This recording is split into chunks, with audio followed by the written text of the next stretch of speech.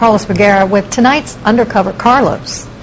It's an idle weekday afternoon on Charlottesville's downtown mall. People of all types enjoying the great weather and the great food. So we set up a hidden camera inside a storefront. Only the folks that work here know what we're up to. The idea is this, basically an honesty test, to find out how people react to seeing me drop money, thinking that I had no idea I had lost it. Would they return it? He's picking it up. Would they pocket it?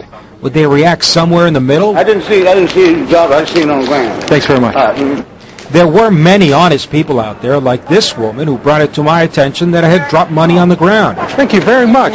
Or this group that made sure I got my $10 back. Hey, want this money? Thank you very much. If I had dropped it, I would want somebody to tell me that I dropped it as well, so that's why I got it back. Will you always do this? Yeah, sure. Yeah. Regardless of what it is, the 20, 100. Yeah, I would have gave it back. We even ran into the city mayor. I also dropped the 10 in front of him and a friend he was walking with. She immediately gave the cash back. He picks up trash she sees on the street and carries it to the next trash can. So it's totally in her character to pick up a $10 bill and give it back to its rightful owner. Over and over again, good people did the right thing, even though possession is 9/10 of the law. You had made the clean getaway. I mean, it clearly fell from, it's yours.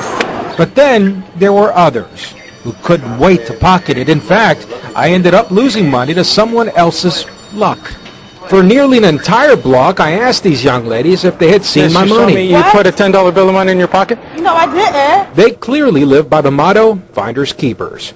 It was this lucky guy's day, too. Without batting an eye, he makes sure I keep walking before bending over to pick up his free lunch. Even with camera now in clear sight. You didn't see it? Yeah. Okay, thank you very much. Appreciate it. And then there was Tyrone. All right, I got it. Quickly scooped up the $10 bill, which was intended for another target who failed to see it. Appreciate it. No, this ain't yours now. You dropped this? Yeah. Did you sure you dropped this? Yeah. I believe you. After explaining what we were doing, Tyrone summed up why he had given back the money, which had clearly been his. Somewhere along the line is somebody tested me or just looked down. Yeah. And pretty much you did that. You tested me. No, I was testing the people in front of you. You just happened to turn around at the time. I would say he passed. That's right. That's something, he isn't passed it? with flying colors.